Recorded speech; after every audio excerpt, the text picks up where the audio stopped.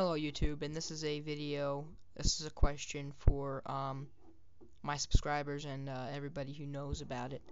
Um, I know a lot of people need this, but I just wanted to know if there is an alternative to a iDisk that I can use on my Finder, like inside my Finder, so I don't have to pay for the iDisk thing, like here. It says that I need WebDav file, WebDAV file system, authentication password, and I need a program, but I think I might look some more for it.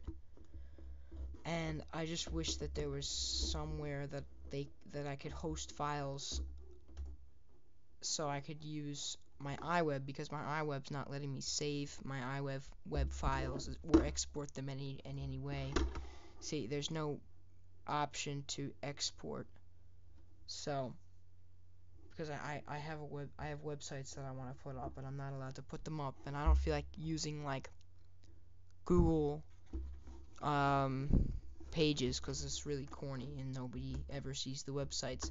So please, just if you know anything about the WebDAV file system, or if there's any alternatives to them, please message me. I need this because I'm almost out of memory on my Mac down here, and I need them.